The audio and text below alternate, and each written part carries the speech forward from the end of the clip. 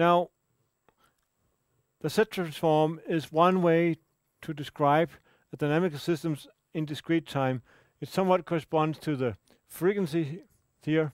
So when you do a set transform of a time delay, so set of xt minus tau, you get set to the minus tau power x of set. So that's kind of what happens when you do the set transform of a total time series. You denote it x of set, uppercase x, and it's the infinite sum of xt set to the minus t power, where set are in general complex numbers, so we are in the complex plane. Remember how you check for stability in the first or second assignment. So that we'll get back to. When we are in the set domain, the impulse response that we looked at, h here, now when we do the set transform of that, we call it the transfer function. How you what you transfer from your input through your system to get your output. So you have this in the time domain, you have an infinite sum here for yt equals the infinite sum of hk times x t minus k.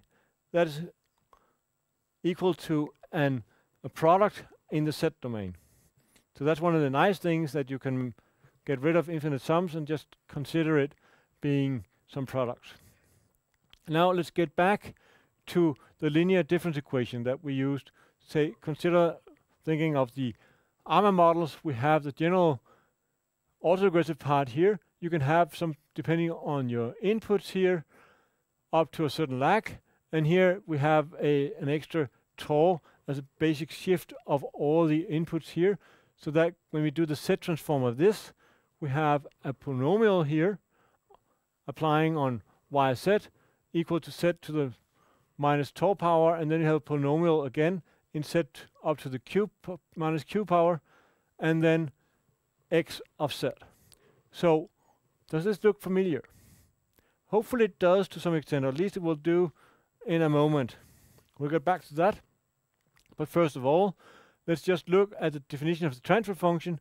Basically what we have to do is divide by this parenthesis here, over here, and then we get the transfer function of the system, and we can write it either as polynomials, or we can write it as products of the different roots in here.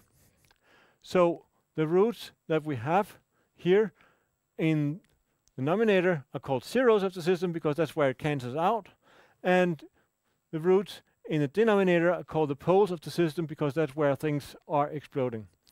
And as we saw previously, if all those poles are inside the unit circle, then the system is stable.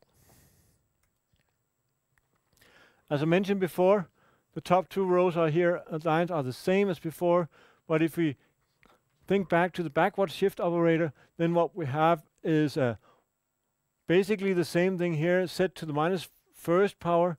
We just write b to the first power, and then set to the minus p power is b to the p power.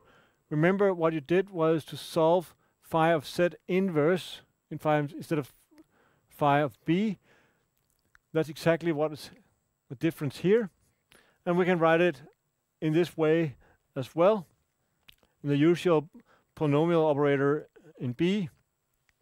And we can also write the backward shift operator as the inverse of phi of b times the moving average part on xt. We can write that as the impulse response, and it's in general an infinite sum. Again, I'll start from 0, assuming that we have a causal system here. And then we can write it either using b to some I power in xt, or we can just subtract the time when we look at it there.